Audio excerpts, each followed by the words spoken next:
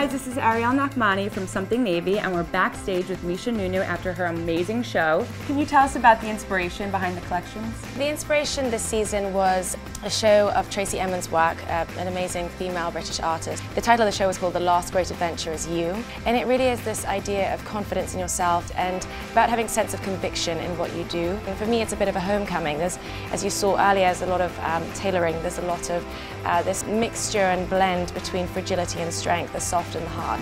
Who is the Misha Nonoo girl? My girl is someone who I think is very relatable and approachable, so it was important that the hair spoke to that as well. We've all seen that before. When you put your hair up the night before, you take it down, put it in a ponytail, it just has that natural feeling to it.